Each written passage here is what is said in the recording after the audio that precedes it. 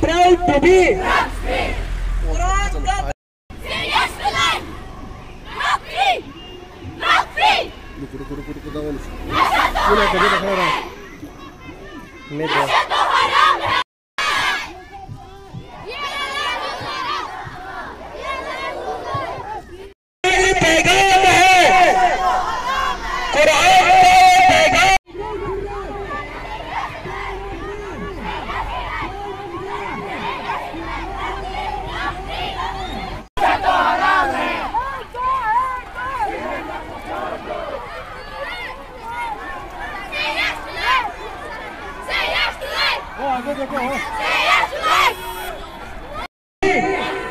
कुरान का पैगाम है, कुरान का पैगाम है, बंद करो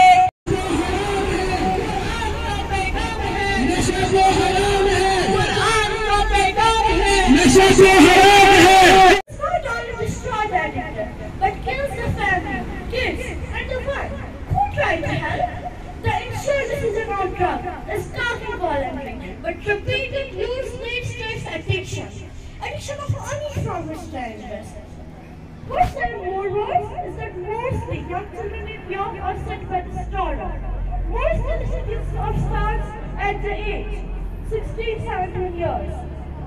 It starts with merely smoking cigarettes and guiding out the person into the trap of drug abusers.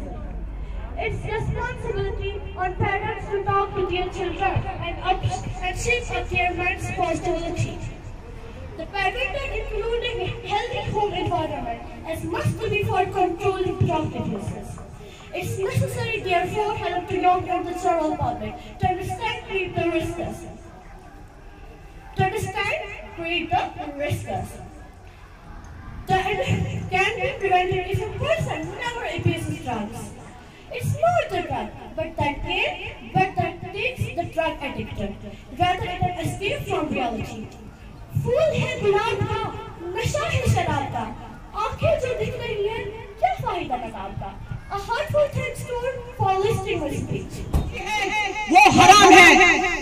अल्लाह ताला की अमानत के साथ जो हमारा रवैया होता है, वो इस सूरत में होता है कि आप हजरात इस तरह समझ सकते हैं कि अल्लाह ताला ने सेहत एक अजीम नेमत अता की है, मगर कुछ लोग इसकी कदर करने के बजाय इसको बर्बाद करने पर तुले रहते हैं। जो शख्स मंशियात में मुलविस है, उनके अमाल कबूल नहीं किए जाते।